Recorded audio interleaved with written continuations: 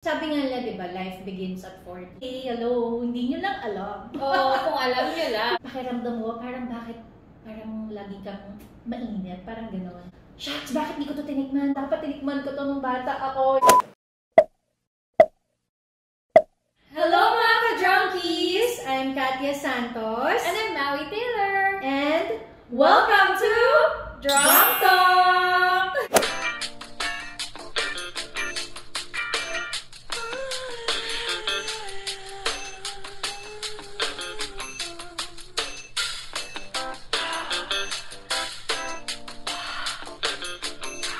Ginagawa ba talaga kayo? Kaya yung tao ko row your boat. Buti nga kung row your boat na eh. Buti nga kung ganun pa yung alam nila eh. Ngayon di, feeling ko alam nila.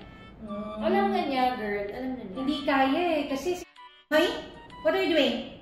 What are you doing to Mommy? Parang si Mami mo lang. What are you doing to Mommy? Gets na gets yan ng mga parents na katulad natin. So, Oo naman. syempre, may mga code name na lang tayo. Ano ba code name? Sige nga, turo mo. Sa amin, para pag alam na, ligo lang ako Okay.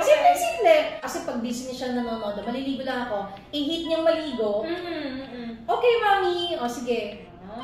Tapos alam na nun. Sunod na yun. Pero hindi siya nagtataka kung bakit matagal ka Hindi, kasi busy siya eh. Busy siya. Make sure ko na busy siya sa pinapanood niya bago ako maliligo. Parang, okay. So, into Peppa Pig. Maswerte mo. Kasi kami, kahit nasabihin mo, we'll just sleep lang, we'll take a bath lang, we're doing something lang, kahit naka-tablet sila, pag natatagalan na sila na hindi nila kami nakikita, akit na. Tapos one time, mabilis lang kami. Quick lang, besh. Ay, ako naman. Take time ka pa ba? Eh, mayroon ng mga... Ako kasi gusto ko take time. Ang hirap yung, Mami, Yun, ay, gosh, diba? Mami, ano gagawin yon? Mommy, Daddy, what are you doing? Oh, kaya dapat, pagka mabilisan lang tayo, alam mo na yan. You're crying fast. Nabibitin ako. Hindi naman yung sobrang fast, pero yung enough lang para hindi parang wala lang nangyari, yung hindi ka nawala, gano'n. Diyos ko, tagal mo pa naman. Ayan, yan ang kailangan mong pag-aralan. Bibigyan kita ng mga superfoods na makakatulong sa'yo dyan. Ay, okay. Gusto ko yan. Okay. Pinainom ko rin yun sa aking ano eh. Siya yun na kailangan kasi mabilis siya talaga. Cheers! Kulang sa exercise, girl. Ako naman kitala, as early as now, parang sinasabi ko sa kanya na, you know what, Mommy's an actress, ganyan, kaya ba't mo kami nakikita sa TV? Kasi dati, pag nakikita niya ako sa TV, umiiyak siya eh. Parang, nung bata pa siya, mga 3-4 years old. Pero ngayon, Mommy, I saw you on TV! Ganun na siya eh, natutuwa na siya eh. Oh, what are you going to do with Tita Maui? You're going to shoot your vlog, ganyan. May mga ganun na siya, naiintindihan na niya. So, as early as now, sinasabi ko sa kanya na it's okay, it's Mommy's work, si Mommy, kasi minsan parang bakit nagpapapicture yung mga tao, parang sinasabi ko na, kasi si Mommy nakikita sa TV, same thing na ina-idolize mo yung mga nasa TikTok, ganyan, when you see them, you want to take pictures kasi mga celebrity sila, ganyan. So, kung dumating man yung time na makita niya na naghubad ako, I guess may pagbabae kasi madali explain eh, compared pag lalaki. Kasi 'di ba, syempre, nandun yung protection pag lalaki sa Mommy na parang medyo pag may nagsalita lang na hindi maganda sa mga barkada niya na lalaki, away 'yon, 'di ba? So babae kasi parang okay lang dahil girls tayo lahat eh, 'di ba? Tama. Oo. So anyway, medyo magiging seryoso lang ako ng konti. Talking about this, itong usapan na to. Gusto ko lang sabihin doon sa mga nanonood sa atin ngayon na sana yung mga ibang mambabash, alam nyo, huwag na kayong mambash kasi wala naman talaga kayong mapapala dyan eh. Kasi i-bash nyo kami ngayon, bukas, nakalimutan na namin kayo, di ba? Or right after, nakalimutan na namin kayo. It doesn't help anything. Kumbaga, well, of course, di naman nyo talagang gustong tumulong, pero wala eh, naiinis lang kayo talaga. Kung hindi nyo kami trip, huwag nyo lang kami panoorin, diba? Ganun lang naman kasimple yun eh. Kung hindi nyo kami trip, huwag nyo kami i-follow. Oo, nagpapakatotoo lang kami ni Maui dito. Itong show namin, walang pretensions. Nagpapakatotoo lang kami. Kung paano kami sa show namin ngayon, ganito kami sa totoong buhay. Tama. Or, kung hindi man namin kayo follower, pero napadaan kayo sa channel namin at hindi nyo gusto, exit na lang kayo. Move on to the next channel na lang kayo. Hindi, ang dami niyo pang sasabihin. Oo. Diba? Kasi nagkakaroon palagi ng judgment since sinasabi nga nila bold star daw tayo. Naalala mo kasi, kaya ko to sinasabi kasi remember, there was one time na may pina-erase ka sa akin na comment ng isang lalaki sa akin. Ay, oo. Nag-comment din kasi siya ulit sa akin. Uminom ako ng smoothie. Tapos, nag-comment siya at sabi niya, ito yung exact, sinabi niya na parang... Pangalanan natin yan, Char. Napakabastos ng sinabi niya. Kung meron man daw akong mahilig inumin, daw ng guy yun. Okay. Kasi bold star daw ako. So, sinagot siya ni JC na wala kang magawang matino. Siyempre, ako, parang hindi na kasi ako masyadong affected. Minsan sabi ko sa kanya, oo, talagang diba? Ko yun.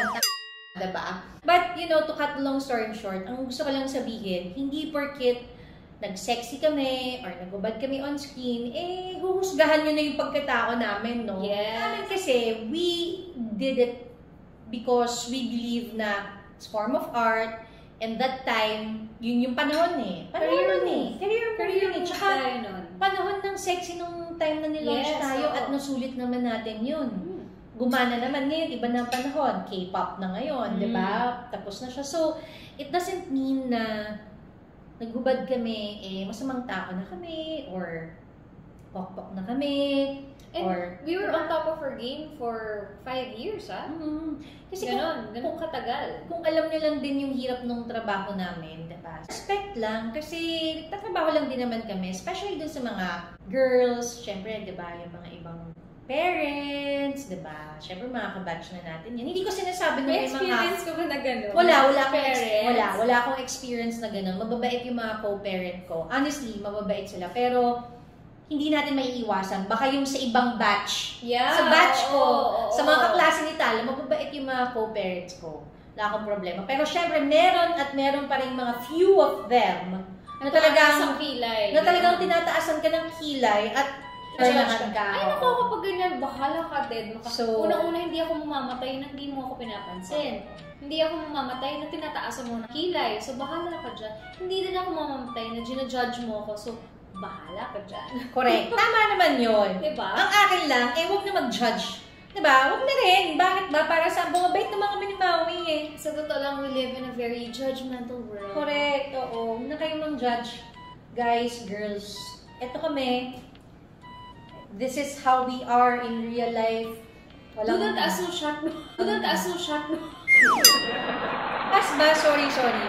Yun lang yung gusto ko sabihin. Sana, pagbigyan nyo kami, birthday gift nyo na lang sa akin. Yes, so happy birthday. Thank you. Wait, sorry, naging seryoso ako. Pinadala ko sa'yo, Sarap yan, promise. Hindi ka magiging ng calories. Ano ba to? Keto cake? It's a strawberry, shortcake. Pero yung pagka-strawberry niya kasi, hindi siya matamis. Parang mga cake sa Japan, diba? Hindi siya matamis. So, ganun siya. Okay, yan. Talagang pinadala ko yan. Thank you for the cake. Okay, yun lang. Naisingit ko lang, sumeryoso lang kami ng konti. Alright, so okay mga ka-drunkies, thank you very much for watching us. Hindi pa kayo subscriber, just click on the subscribe button and hit on the notification bell para updated kayo sa mga vlogs namin. And we promise to upload more videos kasi madami na kami mga guest artists in the next few days. Thank you so much. At dun sa mga nanonood ngayon, maraming salamat. And of course, happy birthday. Thank you. Happy birthday. Thank you. Guys, aside from Drunk Talk, kapag subscriber na kayo ng Drunk Talk, maraming salamat. Pag hindi pa, gaya ng sinabi ni Maui, please like and subscribe. And of course, mag-subscribe din po sana kayo sa aming mga individual channels. We have... Mine is Maui and Taylor. Mine is Simply Katya Santos. Parehas pa rin. Thank you guys for watching. Thank you mga ka-drunkies. Bye! Yay! Cheers, Drunk Talk. Happy birthday! Thank you!